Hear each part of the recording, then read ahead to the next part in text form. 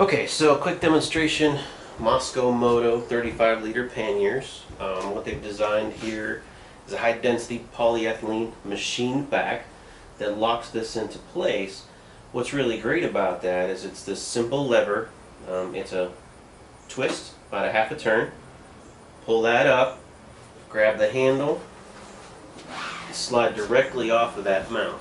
And what you can see here is this is beveled here, this is beveled here, and it mounts with 4 clamps to pretty much anyone's rack system.